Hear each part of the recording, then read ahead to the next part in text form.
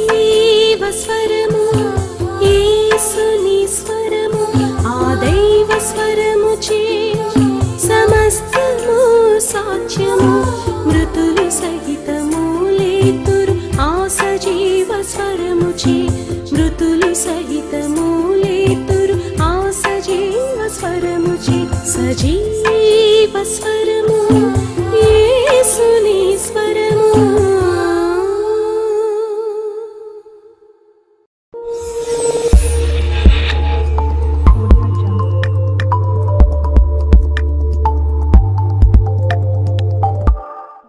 మొదటి వచనం, ప్రభువా తరతరముల నుండి మాకు నివాస స్థలము నీవే. పర్వతములు పుట్టక మునుపు భూమిని లోకమును నీవు పుట్టింపక మునుపు యుగ యుగములు నీవే దేవుడవు. మోషే యొక్క మాటలో అర్థం, మాకు కేర్ ఆఫ్ అడ్రస్, మా యొక్క చిరునామా నువ్వే. ఇజ్రాయేలు ప్రజలు సిరియా దేశం నుండి ఊరు అనే ప్రాంతం నుండి ఒక్క వ్యక్తి నుండి కనానుకు వచ్చారు. కనాను నుండి యాకోబు ద్వారా మరలా పద్దనారాముకి వెళ్ళారు.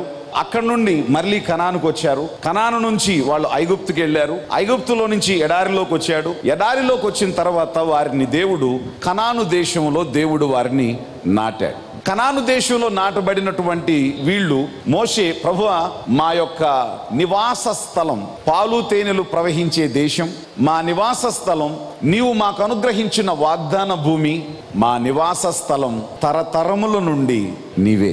సంఘం ఇక్కడ ఒక విషయాన్ని మనం నేర్చుకోవాలి. దేవుడు భూములు మనకిస్తాడు, ఇళ్ళు మనకిస్తాడు, ఆశీర్వాదాలు మనకిస్తాడు, సంపదలు మనకిస్తాడు, మేలులు మనకిస్తాడు, పిల్లల్ని మనకిస్తాడు, ఉద్యోగాలు మనకిస్తాడు, వ్యాపారాల్లో దేవుడు మనల్ని అభివృద్ధి చేస్తాడు. కానీ అభివృద్ధి అనేది, దేవుడు ఇచ్చిన మేలు అనేది మనది కాదు. దేవుడు దాన్ని అనుభవించటానికి మాత్రమే మనకిచ్చాడు. ఇచ్చిన వాడు మాత్రమే మన దేవుడు. మనం నివసించాల్సింది, మనం ఉండాల్సింది, మనం బ్రతకాల్సింది దేవుడు ఇచ్చిన ఆశీర్వాదాలలో కాదు. మనం ఎప్పుడు గుర్తుంచుకోవాల్సింది ఇచ్చిన దేవుణ్ణి ఎప్పుడు మనం గుర్తుంచుకోవాలి. చాలా మంది ఏవీ లేనప్పుడు ప్రభువా ప్రభువా అంటారు. దేవుని నుండి పొందిన తర్వాత అసలు ఆ ప్రభువునే మర్చిపోతారు.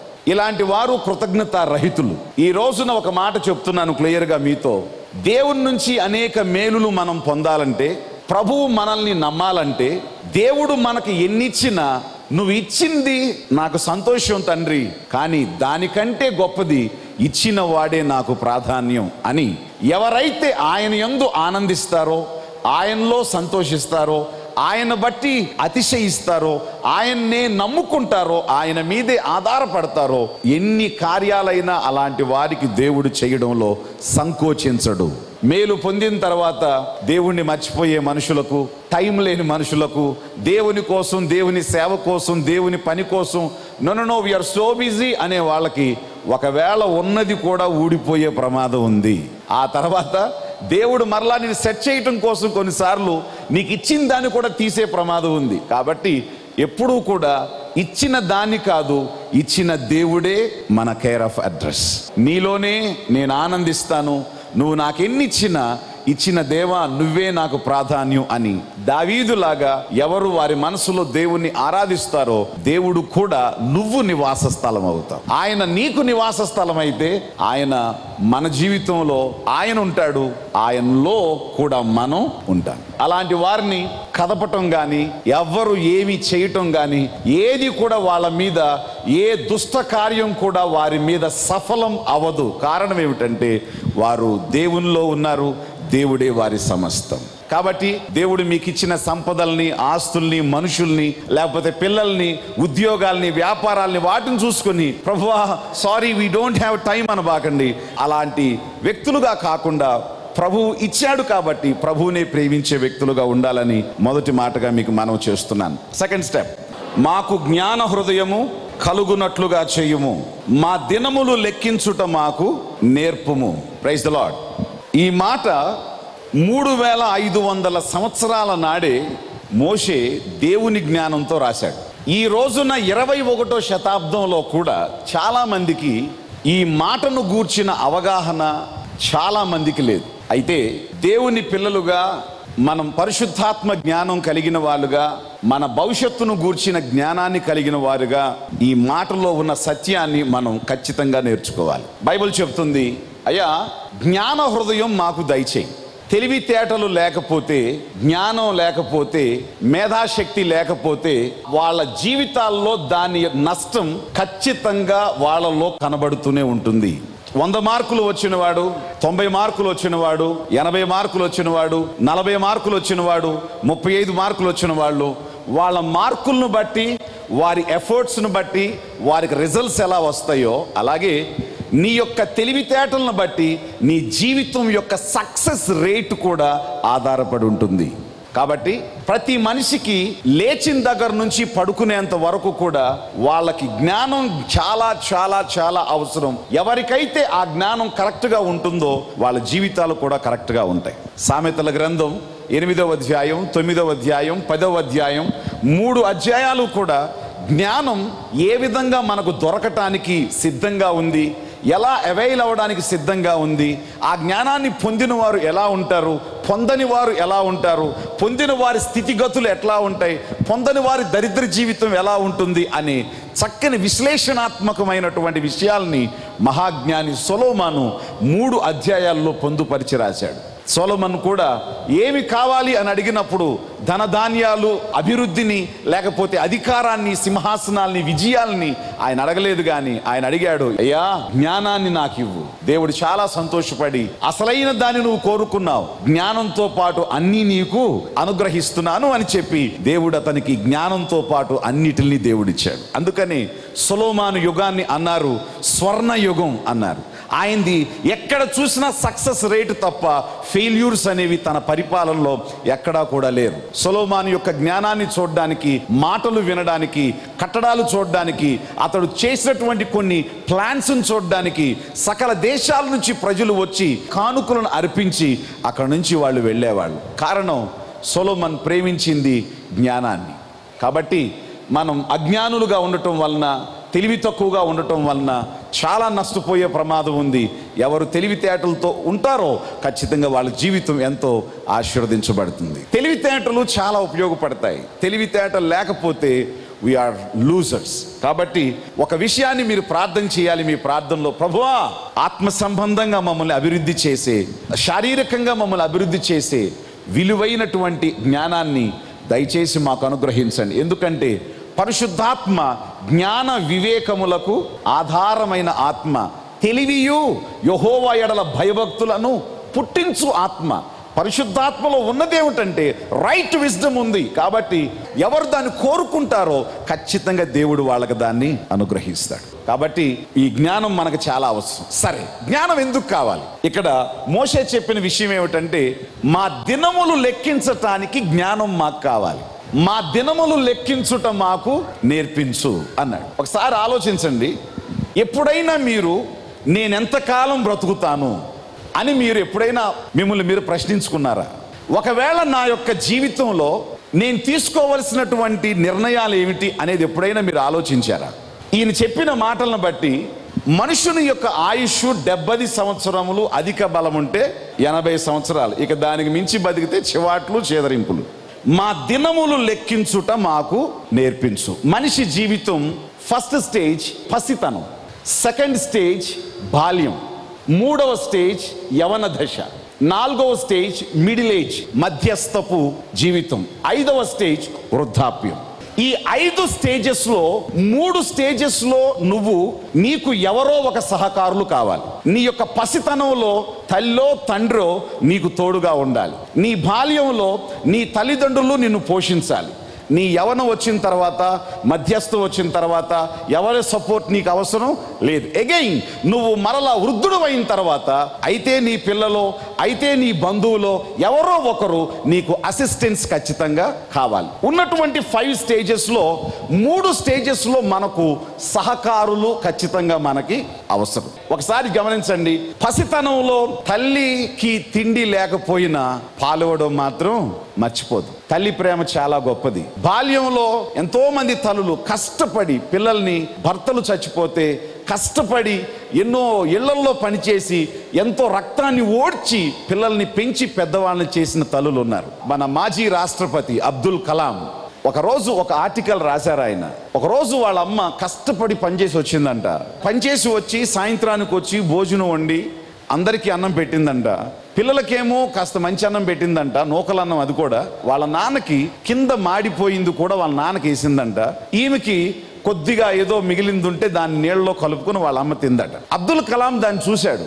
చూసి ఏంటి అమ్మేమో కొద్దిగా మంచిదాన్ని నీళ్ళలో కలుపుకుంది, మాకేమో మంచిది పెట్టింది, నాన్నకేమో మాడిపోయింది పెట్టింది ఏంటి అని ఆలోచించి భోజనం అయిపోయిన తర్వాత అబ్దుల్ కలాం అడిగాడట, నాన్న అమ్మేంటి నీకు మాడిపోయింది పెట్టింది అని అడిగాడంట. అప్పుడు ఆయన అన్నాడంట, అయ్యా నేను కష్టపడలేను, అమ్మెల్లి కష్టపడుకొస్తుంది, పగలంతా ఎండలో పనిచేసి వచ్చిన తర్వాత నాకేంటే ఇది పెట్టేవని నేను అడిగాను అనుకో, నేను ఇంత కష్టపడి బాధపడి వస్తున్నాను, ఇంకా తనేమవుద్ది, నా మాటలకి ఇంకా తను బాధపడదు. ఒకవేళ ఉంటే నాకు పెట్టకుండా ఉండదు, నాకు అంతే ప్రాప్తమైంది, నాకు అంతే ఉంది, అంతవరకే తిని నేను సైలెంట్గా ఉండాలి. కానీ ఆమెను ఏం ప్రశ్నించినా ఆమె మనసు బాధపడుతుంది, రేపు పని చేయటానికి ఆమెకి శక్తి ఉండదు. అబ్దుల్ కలాం అప్పుడు అర్థం చేసుకున్నాడట, పేదరికం దానిలో ఉన్న బాధ ఏమిటో అర్థం చేసుకొని నా తల్లిని నా తండ్రిని ఖచ్చితంగా నేను సుఖపెట్టాలి, వాళ్ళ కన్నీళ్లను వాళ్ళ బాధను నేను తుడవాలి అనే మనసు ఆ రోజు అబ్దుల్ కలాంలో కలిగిందట. జాగ్రత్తగా ఆలకించండి. తల్లిదండ్రులు నిజంగా ఎంతో కష్టపడతారు, ఎంతో వేదంతో బాధతో పిల్లల్ని పైకి తీస్తారు. కానీ ఒక మాట నేను అంటాను, బైబిల్ చాలా స్పష్టంగా మనకు చెప్తుంది, వృద్ధాప్యములో మన తల్లిదండ్రులను మనం ఏం చేయకూడదు, విడిచిపెట్టకూడదు. ఏ తల్లిదండ్రులను పిల్లలు విడిచిపెడతారో రేపొద్దున నీ పిల్లలు కూడా ఖచ్చితంగా నిన్ను అట్లాగే విడిచిపెడతారు. ఒకసారి ఒక వృద్ధాశ్రమానికి నేను వెళ్ళాను. నేను ఒక తల్లిదండ్రుల దగ్గరికి వెళ్ళి కూర్చున్నాను. ఏంటండి మీ పేరు అన్నాను. ఏదో సమ్ రెడ్డి ఆయన చూసి భార్యను పిలిచి చెప్తున్నాడు, ఈయన చూడు మన అబ్బాయిలాగా ఉన్నాడు కదా, అట్లాగే ఎదున్నాడు కదా, మాట చూడు ఎట్లా ఉందో అని అంటున్నాడు. ఎంతమంది పిల్లలండి మీకన్నా? ఒకడే కొడుకండి అన్నాడు. ఎక్కడున్నాడు అన్నా? వాడు స్విట్జర్లాండ్ ఉన్నాడండి అన్నాడు. ఏం చేస్తున్నాడు అన్నా? 2 పిల్లలండి, బాగా సంపాదించాడు అని ఆ తండ్రి కళ్ళంపటి నీళ్లు పెట్టుకున్నాడు. నీళ్లు పెట్టుకుంటూ ఒక మాట అన్నాడు. ఆ వైపు చూసి, వాడి కోసం ఎన్ని కష్టాలు పడ్డామో కదా, ఎన్ని కళ్ళకు అన్నామో కదా అన్నాడు. అవును, వాడు పుట్టిన దగ్గర నుంచి మంచి స్కూల్లో వాడిని వేయాలని, గొప్పగా వాడిని చదివించాలని, కష్టం అంటే వాడికి తెలియకూడదని, వానికి మంచి స్కూల్లో మంచి కాలేజీలో మంచి డ్రెస్సులతో విలాసవంతమైన బైకులతో మంచి స్థాయికి తెచ్చిన తర్వాత మంచి భార్యను చేసుకొని మంచి దేశానికి వెళ్ళిపోతాడు. నిన్ను మంచివానిగా చేసిన మీ నాన్న సంగతి, మీ అమ్మ సంగతి ఏంటి అంటే, నానా చూడాలనుంది కానీ నువ్వు స్విట్జర్లాండ్లో ఉండలేవు, నానా నీకు అన్నం పెట్టాలనుంది కానీ నాతో వచ్చిన ఈ అమ్మాయి పెట్టనీయట్లేదు, ఏం చేయాలి నాన్న అంటాడు. సరే మీకోసం ఉండిపోనా? ఒరే బాబు, మా కోసం నువ్వు ఉండిపోయి భార్యకు దూరంగా ఉండదు, పిల్లకు దూరం ఉండదు, నీ బ్రతుకు నువ్వు బ్రతుకు అని వాళ్ళకున్న ఆస్తులు వచ్చి వృద్ధాశ్రమంలో జాయిన్ అయ్యారట. వాళ్ళు అంత అన్నం పెడుతున్నారు. అయ్యా ఈ రోజున తినటానికి పడుకోవటానికి ఉంది, కానీ మేము కలలు కని పెంచినటువంటి మా పిల్లోడిని చూసుకోవడానికి మాకే కళ్ళు లేవు. నేను క్లియర్గా చెప్తున్నాను, ఈ రోజున దేవుని పిల్లలుగా మనం నేర్చుకోవలసింది, తల్లి తండ్రులను చూడని పిల్లల కన్నులు లోయ కాకులు పీకుతాయి అని ఉంది. మన తల్లిదండ్రుల్ని ఖచ్చితంగా మనం ఏం చేయాలి? చూడాలి. ఒకటి గుర్తుపెట్టుకోండి, కలలు కని మిమ్మల్ని పెంచినటువంటి మీ తల్లిదండ్రులు, వాళ్ళ కళ్ళల్లో కన్నీళ్లు మీరు రానియకూడదు. వాళ్ళ కళ్ళల్లో కన్నీళ్లు మనకి క్షేమం కాదు. వాళ్ళ క్షేమాన్ని ఖచ్చితంగా కోరుకోవాలి. మిమ్మల్ని తీర్చిదిద్దటానికి, ఇంత గొప్పవాళ్ళుగా చేయటానికి వాళ్ళ పడినటువంటి ప్రయాసానికి మీరు చూపే కృతజ్ఞత ఏమిటంటే, వాళ్ళ వృద్ధాప్యం వచ్చినప్పుడు వాళ్ళు కష్టపడకుండా, చిన్నప్పుడు మిమ్మల్ని ఎలా సాకారో, చిన్నప్పుడు మీరు టాయిలెట్కి వెళ్తే చిరాకు పడకుండా ఎలా కడిగారో, మీరు బాధపడకుండా ఎలా తల్లి తండ్రి కష్టపడ్డారో, వాళ్ళు వృద్ధాప్యం వచ్చిన తర్వాత దాన్ని గుర్తుకు తెచ్చుకొని మీరు పనిచేస్తే మీకు బాధ అనిపించదు, కష్టం అనిపించదు. మీతో క్లియర్గా చెప్తున్నాను, నిజంగా మీ తల్లిదండ్రుల ప్రేమను మీరు పొందాలంటే ఖచ్చితంగా తల్లిదండ్రులకు అలా చేయాలి. ఒకవేళ కాకుండా ఈ రోజు మనుషుల్లాగా అయ్యో మా వల్ల కాదని వాళ్ళని తీసుకుని వెళ్ళి ఏదో వృద్ధాశ్రమాల్లో లేదా కేర్ టేకర్స్ దగ్గర ఒకవేళ పెట్టేస్తే, రేపొద్దున మీ పిల్లలు కూడా అలాగే మిమ్మల్ని కేర్ టేకర్స్ దగ్గర పెట్టిన తర్వాత అప్పుడు అర్థమవుతుంది నీ తల్లి ఎంత బాధపడిందో, నీ తండ్రి ఎంత బాధపడ్డాడో అప్పుడు నీకు అర్థమవుతుంది. సో ఏం చెప్పాలనుకుంటున్నాను అని అంటే, నెంబర్ 1, పిల్లలు మనల్ని చూస్తే దేవునికి స్తోత్రం, చూడకపోయినా you and me have to plan for our future. మన భవిష్యత్తు కోసం బ్రతికి ఉన్న మనమే కొన్ని సంకల్పాలను, ప్లాన్స్ని చేసుకోవాలి. నీ పిల్లోడు చూసినా, వాడు చూస్తే దేవునికి స్తోత్రం, వాడు చూడకపోయినా అయ్యో రోడ్డును పడిపోయాని అనే పరిస్థితి లేకుండా నీకున్న ఆస్తిలోనే, నీకున్న జీవితంలోనే నీ వృద్ధాప్యం కోసం కూడా నువ్వు ప్లాన్ చేసుకోవాలి. అమెరికా దేశంలో వాళ్ళు ఉద్యోగాలు చేసేటప్పుడే కొంత డబ్బు గవర్నమెంట్ కడతారు. వాళ్ళు రిటైర్మెంట్ వచ్చిన తర్వాత వాళ్ళు రిటైర్డ్ అయిపోయేటప్పుడు లక్షల రూపాయలు మనకి ఇచ్చేస్తారు. జనాలు ఇంటి నిండా చీమల్లాగా వచ్చేస్తారు, ఏవేవో తీసుకుంటారు, వెళ్ళిపోతారు మన దగ్గర. అక్కడ అట్లా ఉండదు. ఒకసారి ఇక నేను పని చేయలేను, ఇక నన్ను government hand over చేసుకోవాలనుకున్నప్పుడు government will hand over that person. చక్కని ఇల్లు వాళ్ళకి ప్రొవైడ్ చేస్తారు. పని చేసుకోగలిగితే నీకు కావలసిన వాటిని సౌకర్యం ఇస్తారు. పని చేసుకోలేకపోతే నీకోసం ఒక మేడ్ని ఇస్తారు. ఫీమేల్ అయితే ఫీమేల్ మేడ్ని ఇస్తారు, ఒకవేళ మేల్ అయితే మేల్ని ఇస్తారు. వాళ్ళకి చచ్చిపోయేంత వరకు, బరియల్ రోజు వరకు కూడా గవర్నమెంట్ విల్ టేక్ కేర్. ఇంకా ఆ సదుపాయాలు మనకు రాలేదు కాబట్టి మనమే ఎవ్వరూ కూడా నేను రోడ్డును పడిపోయి, నా బ్రతుకు ఇట్లా అయిపోయింది, నా పిల్లోడు ఇట్లా చేసేసాడు, కూతురు ఇట్లా చేసేసింది అనే మాట లేకుండా బైబిల్ చెప్తుంది ధైర్యంగా బ్రతికుండగానే నీ భవిష్యత్తును గూర్చినటువంటి ప్లానింగ్ని, ఆలోచనని నువ్వు కలిగి ఉండాలి. ఆ వృద్ధాప్యపు దినాల్లో నీ భర్త కోసం, నీ భార్య కోసం చేసుకోగలిగిన దాన్ని ఖచ్చితంగా మనం చేసుకోవాలి. మీ ఆస్తులు కూడా మీ పిల్లలకు పంచేటప్పుడు మొత్తం ఇచ్చేయబాకండి, తదనంతరం అని ఖచ్చితంగా మీ దగ్గర, మీ డిపాజిట్లో మీ పేరు మీద కొంత ఆస్తి ఉండేటట్టు ఖచ్చితంగా పెట్టుకోండి. వాడెంత ప్రేమగల కొడుకైనా, ఎంత ప్రేమగల కూతురైనా మీ పరిధిలో మీరు ఉండాలి. దాన్ని బట్టైనా రేపు కొందరు చూస్తారు, లేదా ఒక పని మనిషిని పెట్టుకుంటే వాళ్ళైనా మీకు చూస్తారు. కాబట్టి పిల్లలు చూస్తే స్తోత్రం, పిల్లలు చూడకపోయినా నీకున్న జ్ఞానంతో రేపు బాధపడకుండా, జ్ఞానంతో నీకు నువ్వే ఆలోచించుకొని నీ దినములను నువ్వు లెక్కించుకొని దాన్ని ప్లానప్ చేసుకోవాలి అని నేను చాలా స్పష్టంగా చెప్తున్నాను. ఈ మాటలో ఉన్న అర్థం ఏమిటంటే, యంగ్స్టర్స్, యవనస్తులు ఎవరైతే ఉన్నారో, చదువుకునేటువంటి టైంలో ఎవరు చదువుకోరో, కాలేజీకి వెళ్ళే టైంలో ఎవరు కాలేజీకి వెళ్ళరో, పని చేయాల్సిన వయసులో ఎవరు పని చేయరో, గుర్తుపెట్టుకోండి, నీ మధ్యస్థపు జీవితం, వృద్ధాప్యం బహు దయనీయంగా ఉంటుంది, బహు కష్టంగా ఉంటుంది. కారణం ఏమిటంటే, చదువుకోవాల్సిన టైంలో నువ్వు చదువుకోవలేదు, సంపాదించాల్సిన టైంలో నువ్వు సంపాదించలేదు, కష్టపడాల్సిన టైంలో నువ్వు కష్టపడలేదు. కాబట్టి నువ్వు తినాల్సిన టైంలో నువ్వు తినలేవు. కాబట్టి మీతో క్లియర్గా చెప్తున్నాను, తల్లిదండ్రులు మీకు ఇస్తున్న అవకాశాలు మీరు ఉపయోగించుకొని చదవగలిగిన వారు చదువుని ప్రాధాన్యంగా, భక్తిని రెండింటిని ప్రాధాన్యంగా పెట్టుకొని మిగిలిన వాటిని నెక్స్ట్ ఇచ్చేటువంటి అవకాశంగా మీరు ఆప్షనల్గా పెట్టుకొని మీ జీవితాన్ని మీరు ముందుకు తీసుకొని వెళ్ళండి. భవిష్యత్తులో ఎవరు మీకు అవసరం లేదు, మీ కాళ్ళ మీద మీరు ఖచ్చితంగా నిలబడగలుగుతారు. యవన కాలంలో మీరు తీసుకునే నిర్ణయాలు రిగార్డింగ్ యువర్ మ్యారేజెస్, ఎస్పెషల్లీ మీ పెళ్లిళ్ళ విషయంలో, జీవిత భాగస్వాముల విషయంలో మీరు తొందరపడి నిర్ణయాలు తీసుకోవద్దు, ఇమోషనల్గా నిర్ణయాలు తీసుకోవద్దు. ఇక ప్రపంచంలో ఆడోళ్ళు లేరని మగాళ్ళు లేరని ఆడోళ్ళు తొందరపడి నిర్ణయాలు తీసుకోవద్దు. ఒకసారి నిర్ణయం తీసుకున్నారా, దాని యొక్క జీవితాన్ని లైఫ్ టైం నువ్వు అనుభవించాల్సిందే. ఒకవేళ మంచి అయితే మంచిని అనుభవిస్తావు, చెడు అయితే చెడును అనుభవిస్తావు. కాబట్టి కొన్ని పర్మనెంట్ డిసిషన్స్ చేసేటప్పుడు అవి చాలా జాగ్రత్తగా ఆలోచించాలి. That will reflect your future. కాబట్టి నీ దినాలను గురించి నువ్వు లెక్కించుకునేటప్పుడు, ఆలోచించుకునేటప్పుడు జ్ఞానయుక్తంగా నిర్ణయం తీసుకోవడం చాలా మంచిది. దేవునికి స్తోత్రం కలుగును గాక. భక్తుడు అంటున్నాడు, ప్రభువా జ్ఞానము మాకు దయచేయి, జ్ఞాన హృదయం మాకు దయచేయి, ఎందుకంటే మా దినములు లెక్కించుట మాకు నేర్పించు. ఎంతమంది మీరు మీ జీవితాన్ని గురించి ప్లాన్ చేస్తున్నారు? మన రోజులన్నీ నాట్ బెడ్ ఆఫ్ రోజెస్. మనకు ప్రతిరోజు is not a bed of roses.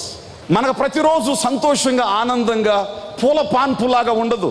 బైబిల్లో కొన్ని రోజులు ఉన్నాయి, చాలా రోజులు మన జీవితాల్లో శుభకరంగా, శుభవర్తమానం కలిగిన దినాలుగా ఉంటాయి.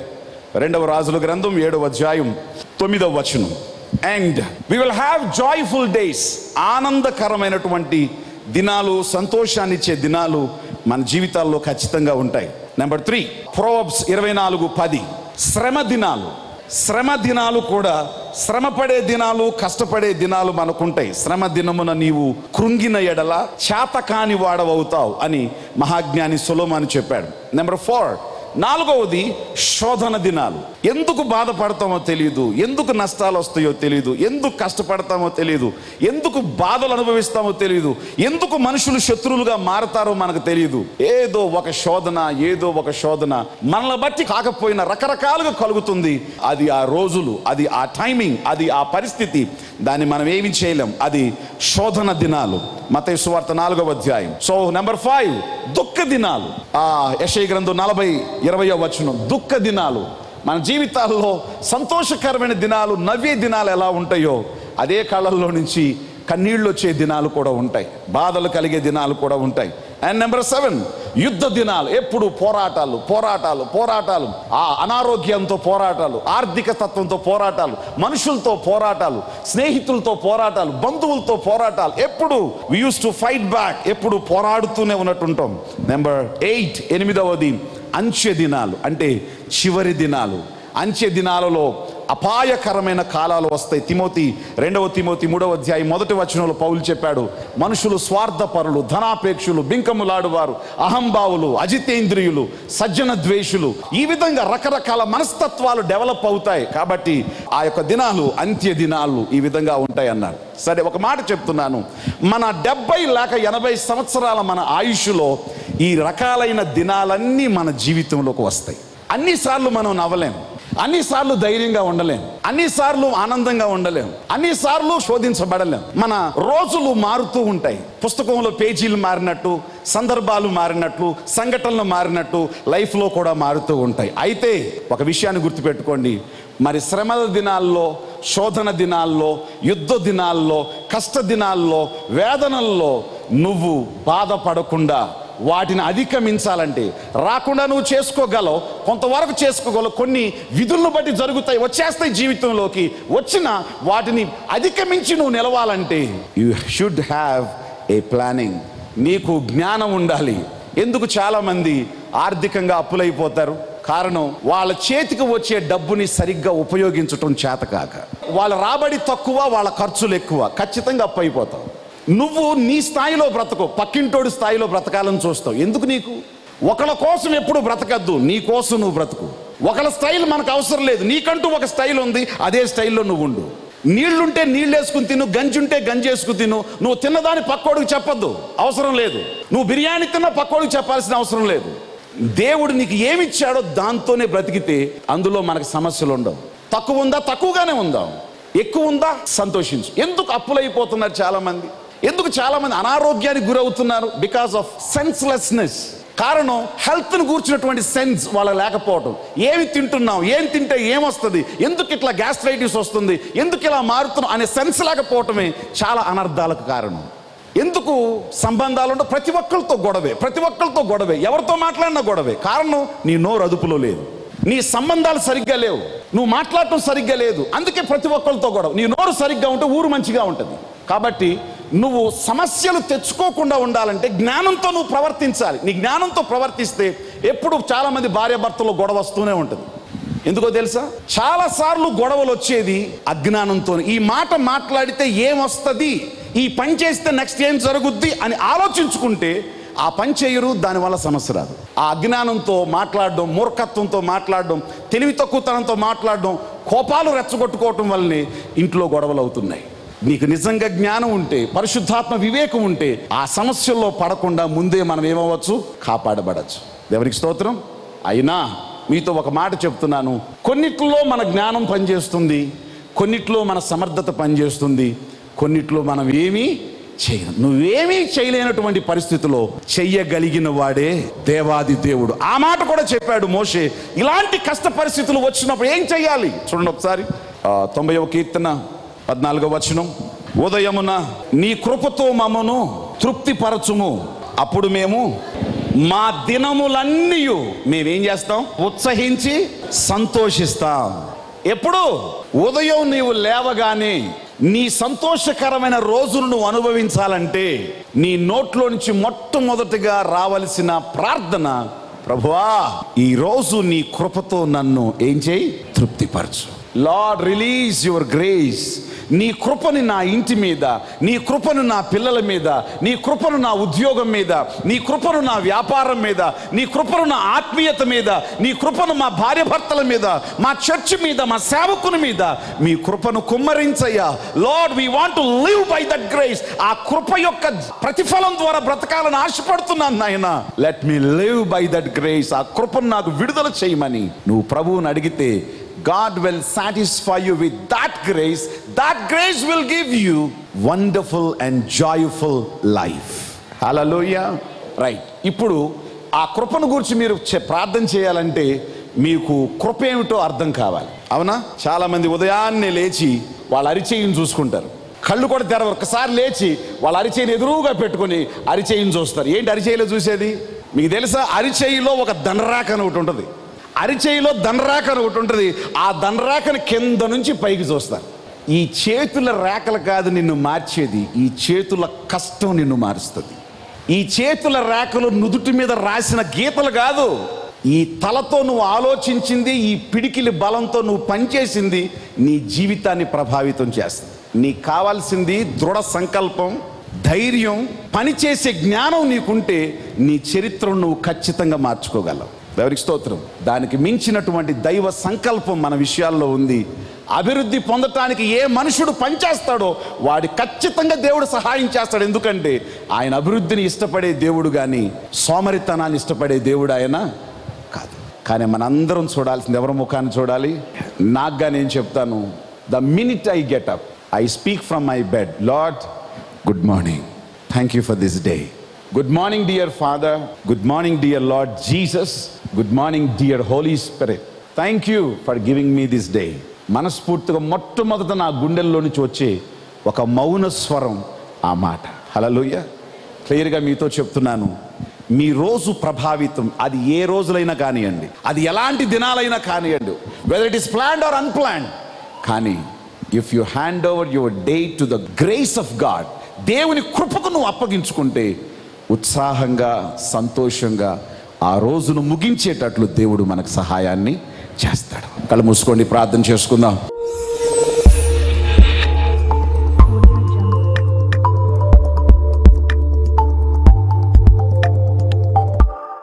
తండ్రి, మీ వాక్యమే మాకు ప్రత్యక్షతనిచ్చి మమ్మల్ని బ్రతికించేది, అజ్ఞానులకు జ్ఞానాన్ని బోధించేది, మూర్ఖులకు మంచితనాన్ని నేర్పించేది, పాపులను సన్మార్గులుగా చేసేది. ప్రభువా, ఈరోజు మాతో మాట్లాడినందుకు స్తోత్రం. మా రోజుల్ని మేము జ్ఞాపకం చేసుకుని మా రోజుల్ని మేము ప్లాన్ చేసుకోవాలి. మా దినాల్ని మేము లెక్కించుకోవడం నేర్పించుకోవాలి. మా దినాలు ఎలా ఉంటాయి, మరి ఎలా ఉండాలి, ఏం చేయాలి ఆలోచించుకోవాలి. అవును, చాలా మాటలు ఈరోజు చెప్పాను. ప్రతి హృదయంలో నీ మాటలు ఫలింపచేయండి. మీ కృపను మనసారా మేము కోరుకుంటున్నాం. మా శక్తి సామర్థ్యాలు, మా ఆలోచనలు కొంతవరకే, కానీ అంతా చేయగలిగింది మీ కృపే. ఆ కృపకే మమ్మల్ని అప్పగించుకుంటున్నాం దేవా. ఆ కృప నీ బిడ్డల మీద నిలుచును గాక, వారి కుటుంబాల మీద నిలుచును గాక, వారి పిల్లల మీద నిలుచును గాక. దేవా, నీ కృప ఎల్లకాలము నిలుచును గాక. ఆ కృపకు మమ్మల్ని అప్పగించుకుంటున్నాం. మీరే మీ కృపతో మమ్మల్ని బలపరచుమని యేసు నామములో ప్రార్థన చేస్తున్నాము తండ్రి. ఆమేన్.